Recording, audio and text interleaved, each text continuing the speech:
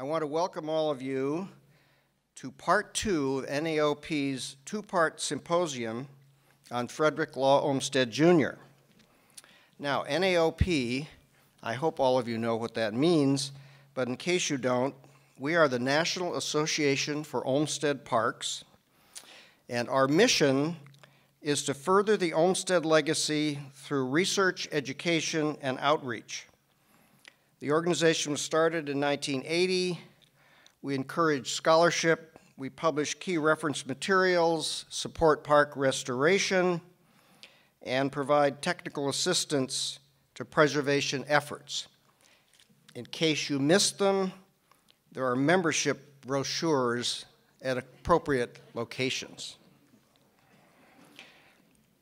Now, Frederick Law Olmsted, Jr. Is what we call the second or the third of the Olmsteds, depending on how you count age. But this symposium has been great for me as a board member because I barely knew who this man was. I knew a lot about his half-brother because I'm from Seattle, and that's where he did most of the work. But the American West, where we are now, is a place where FLO Jr. had a tremendous impact. The national park system, the underlying legislation, Yosemite, the California state parks, conservation of the irreplaceable redwoods, the East Bay Regional Park District, and on and on. In order to make this symposium succeed, we have recruited and enthusiastically have the support of many sponsors.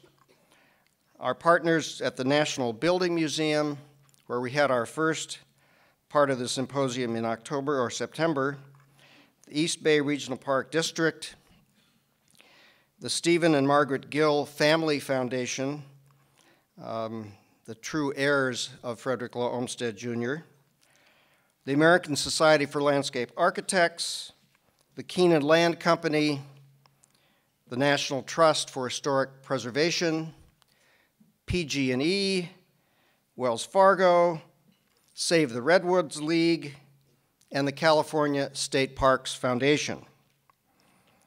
I also want to thank our territorial hosts right here at Stanford, the Stanford Heritage Services, the Bill Lane Center for the American West, and the Conference Services for their support both today and in the tours that will happen tomorrow.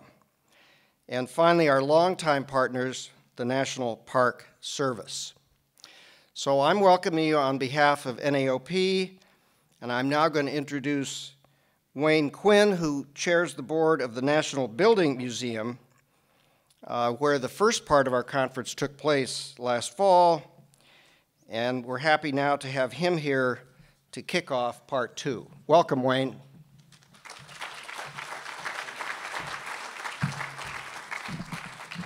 Thanks, Chris. It's nice to see the lights to begin with. It's wonderful. I haven't seen it in several days. It's been raining, so anyway. Good morning to all of you. It's great to see you. Yes, my name is Whayne Quin. I live in Washington, D.C. I practice law there in the area of land use. You know there are lawyers there, but not many of them practice in land use, so that's good. But I also have the pleasure of serving as chairman of the National Building Museum's Board of Trustees. I'm really delighted to be here today to learn more about Frederick Law Olmsted, Jr. Frankly, I was always confused about which Olmsted did what. And then I finally figured it out by looking at their lifespan and realizing that, that the first Olmsted died in 1903. And Macmillan Plan was just about that time getting started in Washington, so things started falling together. When the association approached us about, several years ago about the seminar, we were just delighted because our mission at the museum is identical in many ways, which many of you don't know, that our museum was chartered by Congress in 1982, and is the country's only cultural institution that is supposed to educate the public on the entire building industry. In fact, the legislation says from prehistory to future. And when you think about that, you know, it covers everything, and even today. So our mission as part of the building industry and educating people includes architecture, landscape architecture, economics, engineering, everything that has to do with the building industry. And so this is an aspect of it today that we are very excited about. Our staff spends, and our board, spend almost every day interfacing with the built world, trying to figure out how we can better educate adults, children, and the entire community on what the building industry does and the good things about planning. Many of us indeed spend a large part of our professional life chasing the same tail, basically loving to see how buildings are built, how plans are made, and what makes us feel good. And I think that's one of the aspects that you'll learn today about Olmsted Jr. And that's what Olmsted himself did in his professional career, made it such an exciting part of life, and his contribution is to be measured today a lot. The symposium has brought together many experts throughout the United States to explore his legacy, and Olmsted Jr. is often thought of, not known so well as I said earlier, but he's in the shadow of his father a lot, and not known outside the profession a lot. But I want to just point out three things that to me, and there's so many more, but at least three things that make him so important. One is establishing the profession of an urban planner, and he was the first, one of the founding members of ASLA, represented here today. He played a critical role in the design of many of our major cities, Washington, D.C. being a major one, which includes, of course, the mall, our Federal Triangle, the whole area around Union Station under the McMillan Plan. He came in just as his father, who was ill at that point, and took over the plan business and really ran with it. And thirdly, he's always integrated the place of parks in urban areas and suburban areas, and the meaningful connection between people and how they live and how they can live better. So we applaud the association for recognizing Frederick Olmsted Jr. There ought to be some, I like flow better, and I'm going to say something that don't take offense at it, but I was thinking about calling FLO, you know what that stands for, and JR, you know what that stands for, but it seems to me that Flo Joe would be the best way to say it because it picks up momentum, you know, mojo. So that's what I would refer to him as, but I don't want to be disrespectful. So the tours today, tomorrow, and the program today will show that he was a visionary leader and a man who was very personal in his delight in designing the environment. I'm quite certain that by the end of the day today, you'll have a better understanding. And I thank you for inviting me today. And I hope that when you're in Washington, you'll come to the National Building Museum, see our ongoing programs, enjoy the atmosphere of our building, the old pension building. Also, we are on, well, come to our shops there too and buy. If you use our NBM, nationalbuildingmuseum.org, you have a place to go right today and buy things from the museum. But you can also see our programs and how we interface with this program today. Thank you very much. Good morning, everyone. I'm Bob Doyle, General Manager, East Bay Regional Park District. Welcome to the rainy Bay Area. I think there are just too many Seattle people here today. But we're glad to have the Seattle weather once in a while since we've had such an incredible drought in California. So don't drink a lot of water at your table. You'll be rationed. It's a pleasure and an honor to be here today. The 150 years span of planning, landscape architecture, and conservation by both Olmsteds, both senior and junior, is an influence and legacy that hasn't been matched anywhere across the world. And I think separating out and focusing on Olmsted Jr., maybe it's Flo Joe, prefer to call him Professor Olmsted, since he was the first landscape architecture department chief at Harvard. The beginnings of landscape architecture, many people know much more than me, but I did read that when he was invited to run the landscape architecture department in Harvard, they didn't have one. They actually had to get the money to build a building to house him. And I think that's a fitting kind of start for the whole legacy of both Olmsteds, and particularly Junior.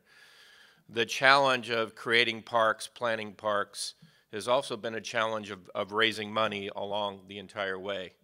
And I'll talk more about this afternoon, but it was William Penn Mott Jr., who was our director, became state park director and the national park director. And he called the art of raising money for parks squeezing water out of rocks. And I think throughout the history of both Olmsted Senior and Junior, it was always a challenge, including the beginning of the National Park Service, to get any money out of Congress, to get money to raise funds for projects, for planning, and for infrastructure. And I think they have had, through that legacy of years, that tenacity to stick to it. And I think that's one of the things that any young planner, any landscape architect, any firm trying to run a business, get a plan paid for, is always thinking about how we're going to pay the next bills. And a lot of what you'll hear today is going from project to project in a historical reference to what did they do next. And a lot of that, what did they do next, was to find the next job, because the other job either fell through or they were not paid at times. Nevertheless, the Olmsted firm has an unparalleled success story across this nation. And I think one of the things that we will really see today, and we will focus a lot on conservation and landscape conservation, the beginnings of the state park in California, the beginnings of the National Park Service. There is a thread between Olmsted Senior and Junior of conservation, of good professional planning, and of promoting the vision and integrity of the business and of landscape preservation. I can think of no other people that had so much integrity throughout their careers in keeping the vision and keeping the philosophy of parks to their standard. Many of the quotes you may hear today is, above all else, remember to protect the scenery you were here to plan for. And I think that is consistent thread through all of the projects that they did. But welcome to the West, welcome to the Bay Area. And you will hear today that in addition to these large landscape scale park systems, that Olmsted Jr. and the firm in the second generation planned parks in even cities and city elements in Berkeley, Los Angeles, Long Beach, Santa Barbara, the Palos Verdes estates, and private estates throughout the West.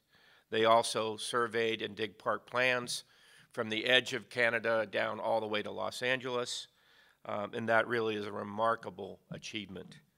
So I think one of the things that was apparent from looking through the history of both our East Bay Regional Park District, which is our 80th birthday this year, and we're very proud to both be a sponsor, and I want to thank our board of directors for allowing us to be a sponsor here. But also, you will see from the beginning of the park movement that there were issues. Things like controversy and outside influence, a lack of funding, a lack of public funding, rejection, the effort of politics to influence plans. And what's really nice is after 150 years, that has disappeared completely today.